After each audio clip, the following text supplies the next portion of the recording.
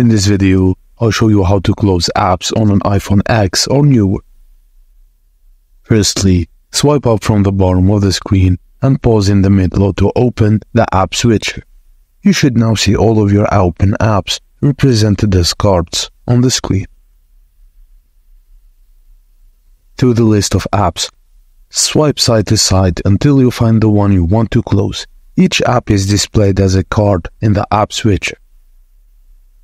Switch app on the app you wish to close.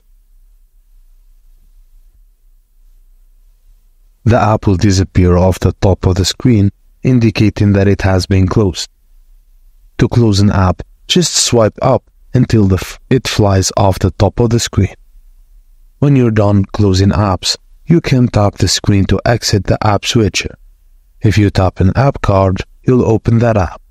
And if you tap on the screen around the cards, you'll be returned home to the screen. And that's it, guys. Thank you for watching. And please don't forget to like and subscribe for more.